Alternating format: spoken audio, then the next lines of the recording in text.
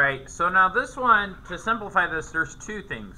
First, we have to remember that when there isn't a number written down, that it's a 2.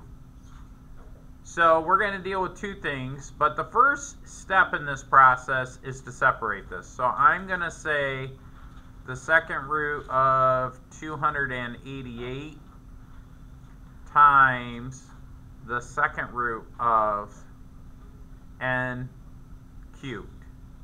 Okay? So then I think to myself, is there a number that if I square it, it divides evenly into 288? Now you may not realize this, but isn't 12 squared equal to 144? Yeah. Isn't 144 times 2 equal to 288? Okay. So then what I'm going to do is I'm going to split this up even more. Also, if I say n to the third power, isn't that equal to n squared times n to the first power? Yeah. So over here, I'm going to split this up into the square root of 144 times the square root of 2.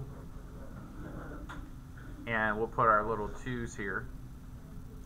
Times the square root of n squared,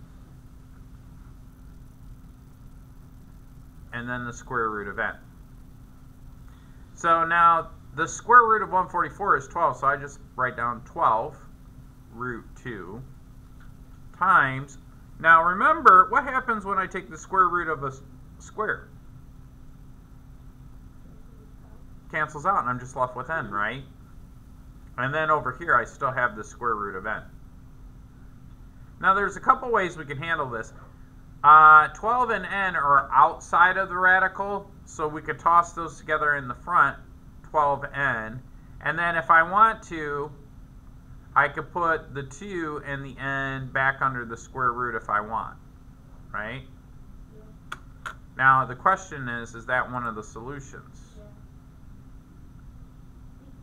B. Right? 12n times the square root of 2. See how I did that?